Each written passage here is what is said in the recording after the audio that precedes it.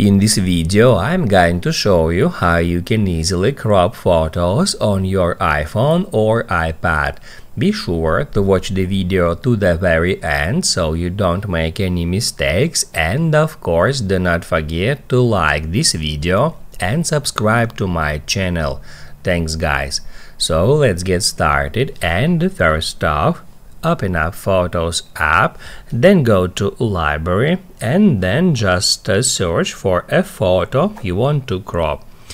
Open up that photo and then tap at Edit. After that, tap at that crop icon, and then you will be able to manually crop that photo. To do that, just drag these edges in that way, so you can crop that photo manually to any size. If you are happy with the result, just hit at Done. And if you want to revert this photo to original, you can go to Edit Mode again and then tap at Revert and then Revert to Original.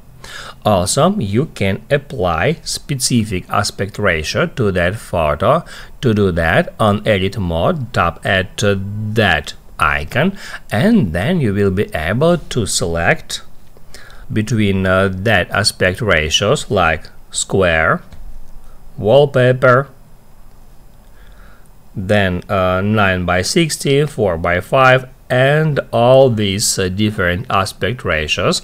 And also right from here you can switch it from a portrait mode to landscape mode, and then back to photo mode if you wish. Once you have done that, hit at Done. Now you can write down in the comments below if you have any questions about that tutorial. Hit the like button if you like that video, and see you in the next one.